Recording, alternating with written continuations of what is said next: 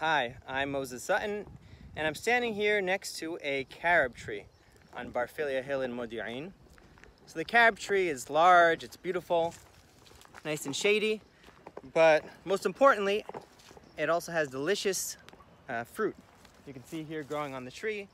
They're green because they are not ripe yet. They usually ripen in the end of the summer, and then they turn brown and look like this one.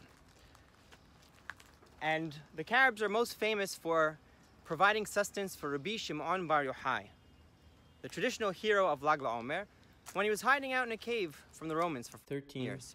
But before we talk about that story, I want to give a little introduction about Lag LaOmer.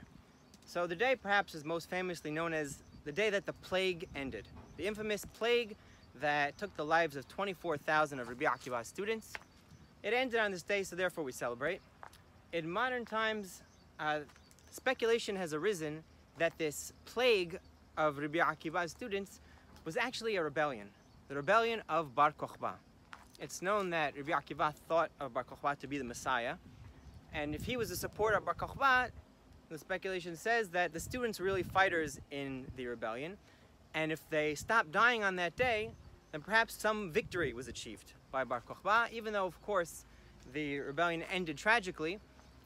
Nonetheless, today in Israel, many celebrate Bar Kokhba, therefore, as a hero of Lag LaOmer. He's a popular figure in many circles specifically because he's not so much a religious figure, but rather a fighter. But for hundreds of years, Rabbi Shim'on Bar Yohai was traditionally the hero of Lag LaOmer because this was the day that he died on. And it is stated in the Zohar that on the day that he died, he revealed the deepest secrets of the Torah. Now, Rabbi Shim'on Bar Yohai is mentioned many, many times in the Mishnah. There he is known simply as Rabbi Shim'on. And he has this position regarding the laws of Shabbat, that one is not to be held accountable for transgressions that were done without intention to violate a prohibition. So for example, one does melacha without the intention to do that action, he is not held accountable. And this philosophy of the intention of man being what is most important in the eyes of the Almighty, he expanded to other things as well.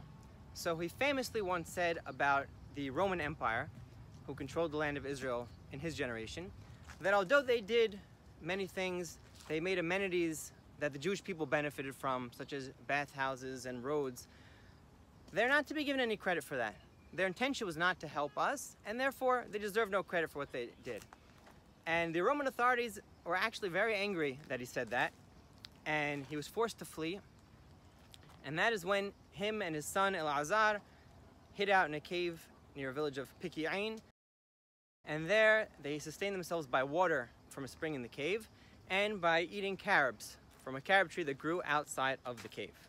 Now carobs, they grow all over Israel. They're known in Hebrew as harubim.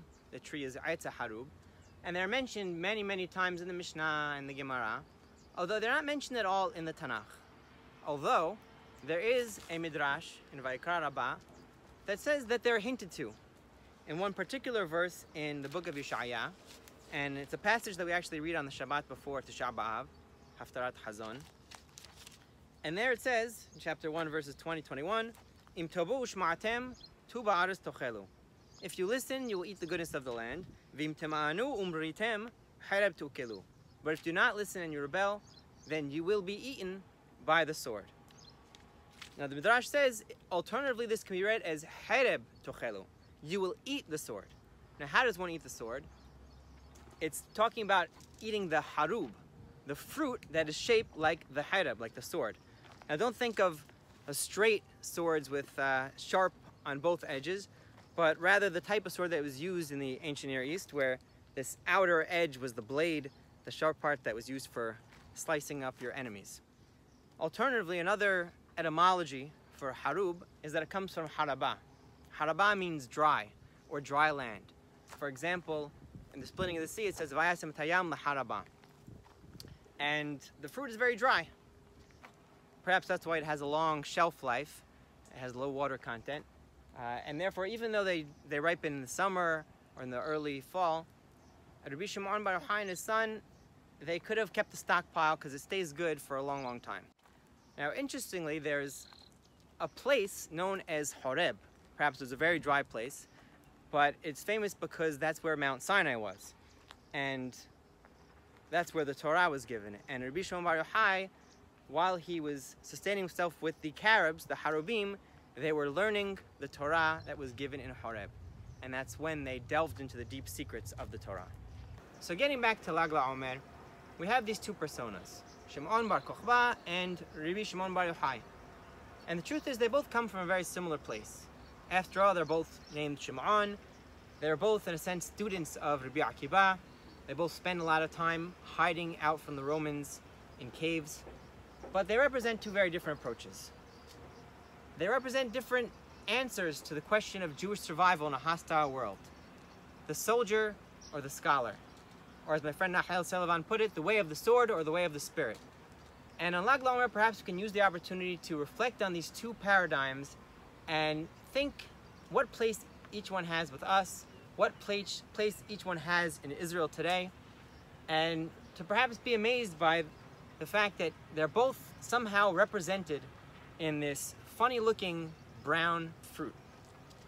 So, thanks for watching and have a great day.